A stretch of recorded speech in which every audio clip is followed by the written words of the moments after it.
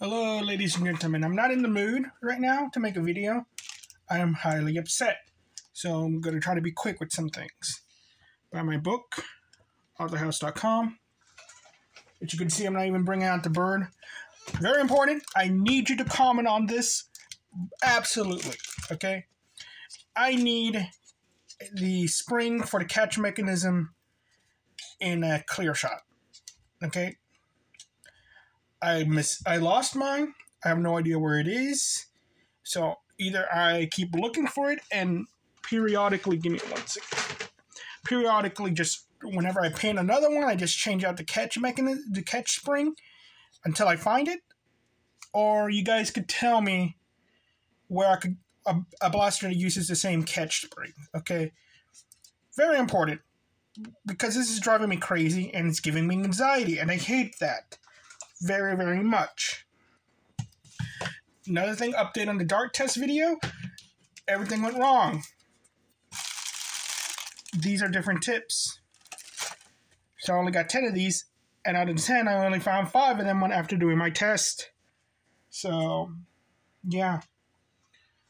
So that's that problem. Everything's falling apart on me. Oh. God, I'm angry. I'm angry. Anyway, so thrift shop haul at the end of the video. Let me do the thing I wanted to. So discussing Nerf painting. So as you can see, I painted this Nerf gun in different colors, but this is acrylic. Everything except for the base paint is acrylic. That means I painted it all black. That's right. It was all black, and I painted over it with acrylic except for the copper bits. It's actually my signature weapon from my book series, for my character, the Copper Owl. You can see in the avatar picture what he looks like, or what I look like. And all that. So, there's that. And I didn't upgrade the blaster or anything like that. It's just for cosplay. That's really all it's for. And I wanted it to be kind of very mishmash and all that. Like, okay, this thing has been around for a while. It's been replaced with different parts and all that. That's why I went with, like, the standard variant of the blaster would look very standard. Very, like, the rail is the same color, but this one's been replaced. I might actually paint over it. I don't know. I think it looks a bit better weathered and all that. But so this was supposed to be the default one, no weathering and all that stuff. And compared to my, oh wait, I don't have it with me. Let me pause. Okay, continuing. So compared to the original, this one, it's kind of in the reverse.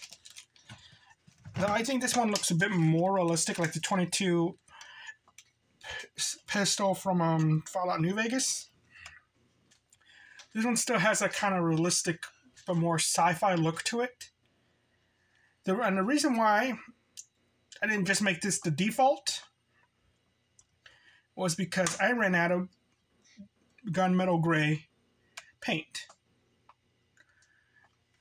Well, I didn't run out of it. It evaporated, so it's all chunky when it comes out. And I wasn't going to deal with that. So I just painted it all black.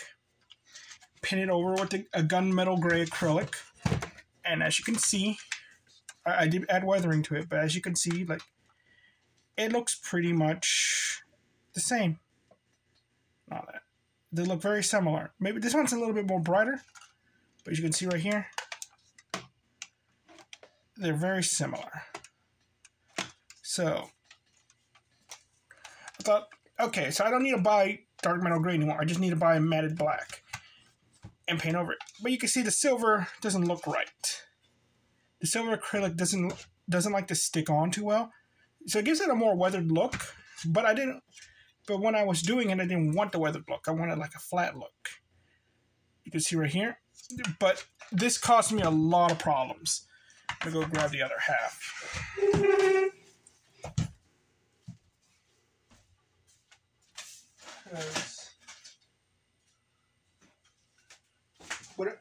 Because silver paint has a problem with sticking on, so you can see this damage right here. It all is all crinkly, and the crinkliness will affect the black paint, causing it to chip off. So yeah, didn't come out too well. Though, after doing this and everything, I thought, okay, this thing does remind me of the 22LR. I didn't like that, so I want y'all's opinion. Which one do you like the most out of these two? The gunmetal gray with the black, or the black and the silver? Okay, I think the black with this one looks a bit better.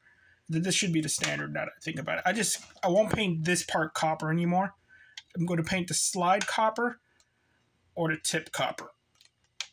Most likely the slide. The slide will be copper. This will be black still.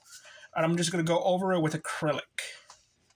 Because as much as I like the gunmetal gray, I'm probably going to do a little bit of like the two.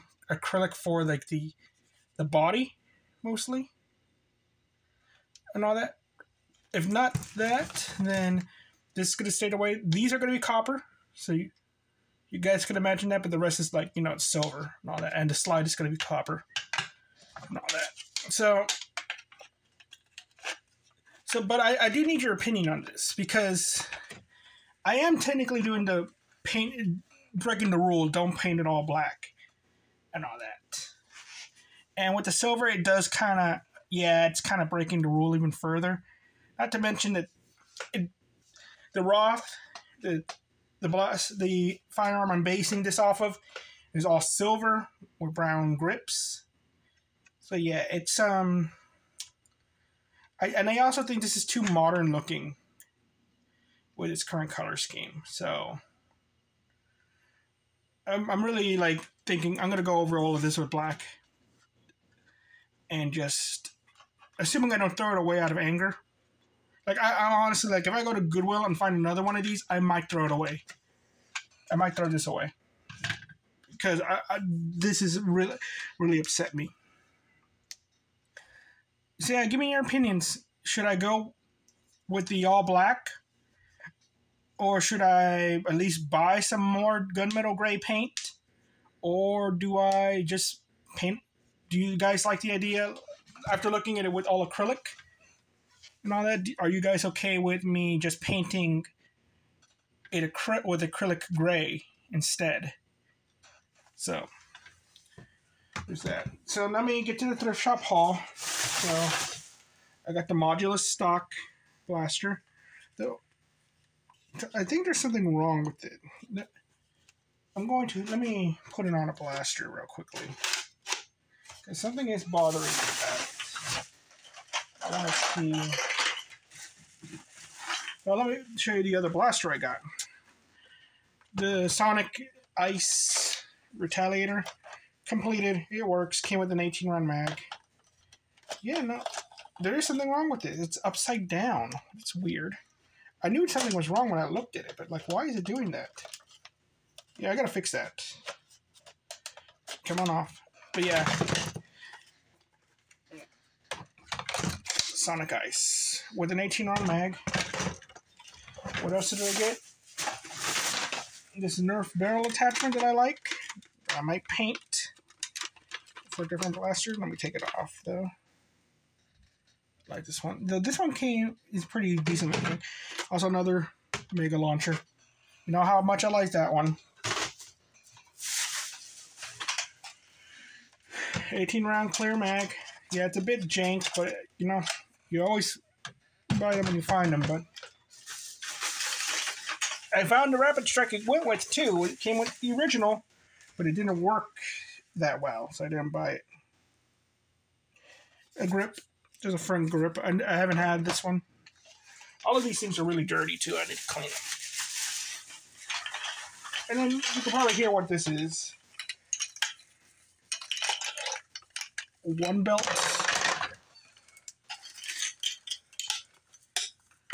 Two belts.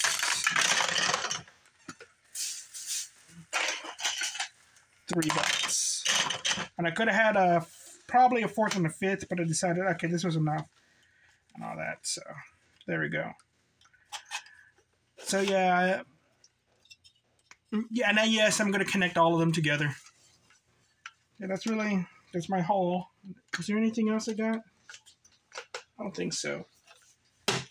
So, and it's really important. And again, it's really important that you guys respond about what you think about the color scheme of the blasters. I will even post a poll and all that. So, yeah. Also, with the dark test, it's going to take longer because I'm now going to change a bunch of things about it. So, please tell me what you think. Because there's another blaster I really want to paint, and I will do a mod guide for. Well, sort of a mod guide. You'll see it. You'll understand when you see it. Okay. Thank you all very much. You all have a nice day. Bye-bye.